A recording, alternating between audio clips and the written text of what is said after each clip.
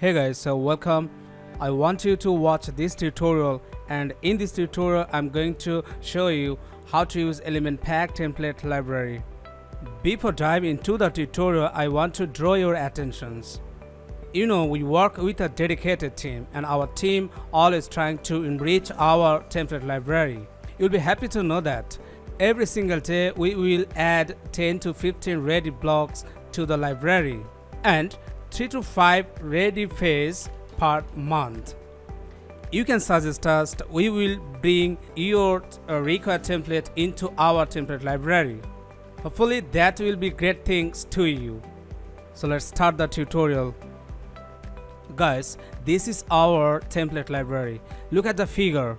This library includes 1600 plus template. Now question is how you can use this template. Simple. You have to import template, your desired template. Before import, you have a chance to preview the template.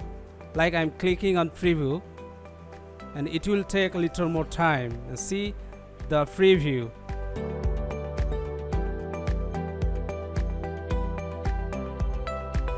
Now go back to the library. Like this one, you can preview every single template according to your demand. Now I will show you how to import the template, and I'm clicking on the import button, and after clicking the import button you will find a pop-up titled import template. See, there is two options: import to Elementor library and import to page. And this is actually the locations where you can import the template. Now I am choosing import to page, and see, there is a field you can give the title of the page as I'm doing. See the pricing table. Right side, see recur plugin, and what plugin you will be active. In the right side always you will find the required plugin list. Now I'm clicking import now. It will take little more time.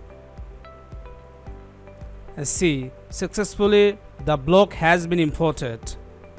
I'm clicking edit page. Look, the pricing table block post is here. And this way, this is the way you can use to import any template or page as a requirement. Guys, now come to the left sidebar of this template library. You see all the template has been displayed here categorically, like agency pages, app landing, business pages, and the list goes on.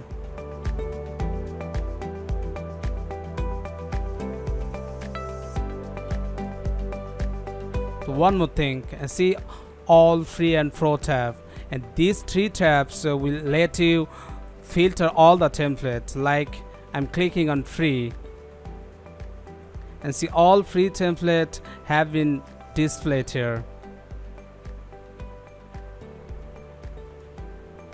When I'm clicking on pro tab, all pro template has been appeared.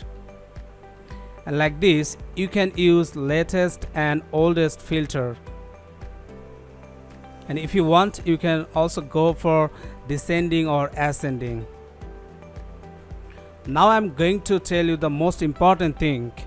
If you want to use our template library, that you have to fix that fast. Now hover template library and see here is a button, sync button.